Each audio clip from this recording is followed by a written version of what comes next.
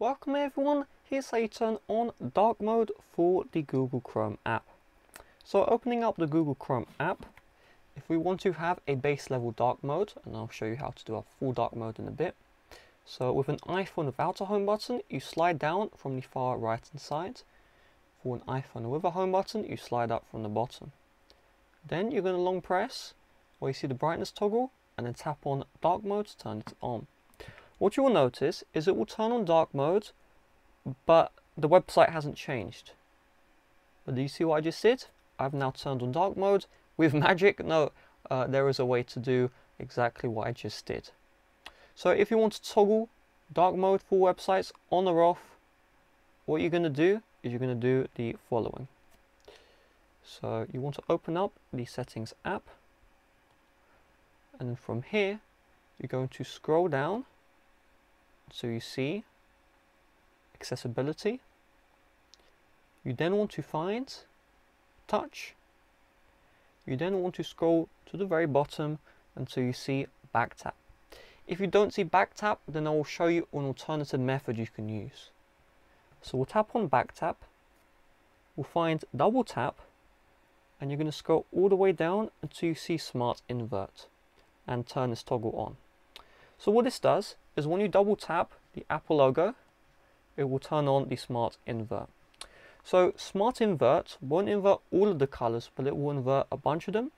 So what smart invert does is it will keep images and some stuff the same color. Okay, so you can see the yellow here doesn't change, etc. Well, it does change from blue to yellow even, but the images here, if I just refresh, okay, take a look at the image. When I double tap, it preserves the images, so they stay the same, but the other stuff does not stay the same. Okay, so it has inverted the colors.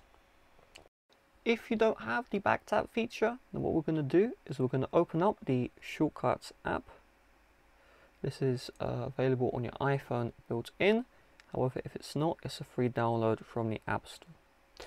So you're going to tap on the automation option here, then find the plus and find create personal automation. We're then going to scroll all the way down until we see app, tap on app, and you'll see app is opened. Tap on choose and choose Chrome. Then we'll tap on next.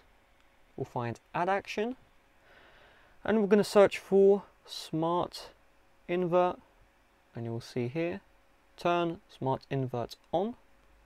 Tap on next, turn off ask before running, don't ask, and then tap on done.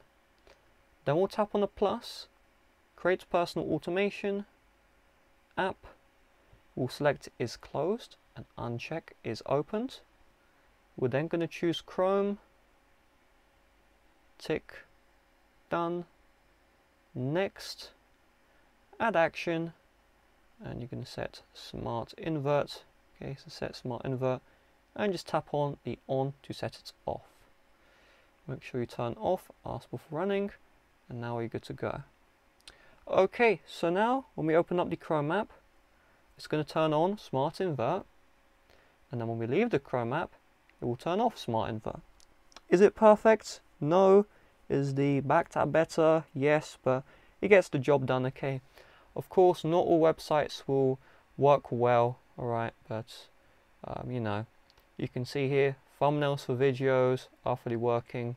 This website is in dark mode by default, so it will go into light mode. Okay, you can also notice, yeah, some stuff isn't loading how you would like it to be. That's why the back tab is great, because if a website is working properly, then what you can do is you can just double tap the back. It will turn off the whatever this thing's called, the smart invert. Okay, and that will just prevent any issues, right?